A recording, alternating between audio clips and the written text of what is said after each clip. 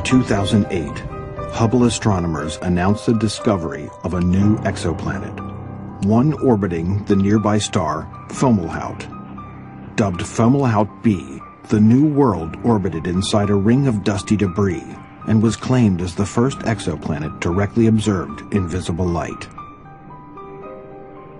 Recently, several teams of astronomers have questioned that Fomalhaut B is a planet at all. The most damaging study, in early 2012, was the failure to detect the young planet's heat. Fomalhaut B was gone. Now, it's back.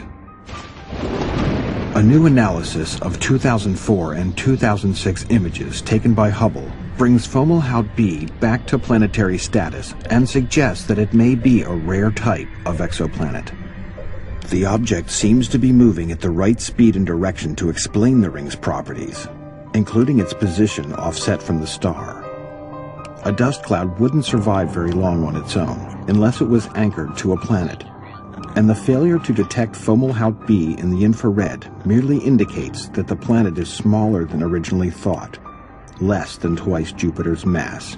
Another team used Hubble to observe the system again this year, and those results are expected to be published soon.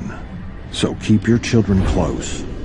Fomalhaut B, the zombie planet, roams around its host star once more.